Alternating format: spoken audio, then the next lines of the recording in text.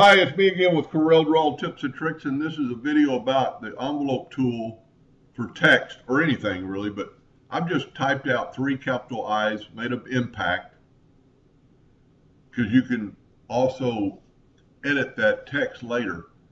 And I've got them center justified. That's pretty important.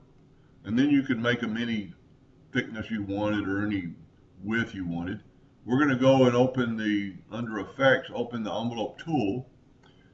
Click on here, write add node or add new. I'm going to click on that node and I'm going to move it up. Well, first of all, let's do this. Click right here and make it a straight line mode. And see it just moving that up. Now, what is neat about this, you can take I'm holding down the shift key this time. The shift key is going to do the opposite node, just the opposite. If you pull it apart, it pulls it apart. You push it in, it pushes it in. Let's back up here and kind of get it back to where it was. If you hold down the control button, it just moves that other node up and away. It's basically, it's pushing it at the same direction as you're pushing, where the shift key is pushing it at the opposite direction. So let's get it back to where it was square. Let's this time do a single arc mode. I'm going to hold down the shift key and the top should come in, and there it is. Now, what is neat about this is a text.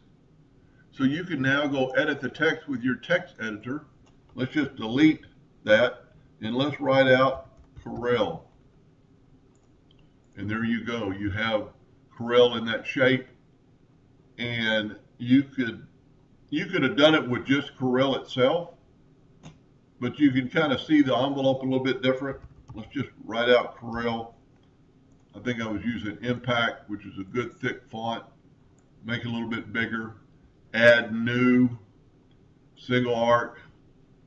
Hold down the control button. No, hold down the shift key. And it does the same thing. But you could always edit this text. If you wanted to make it Doug, there you go. Anyway, hope that helped a little bit. And thank you for watching.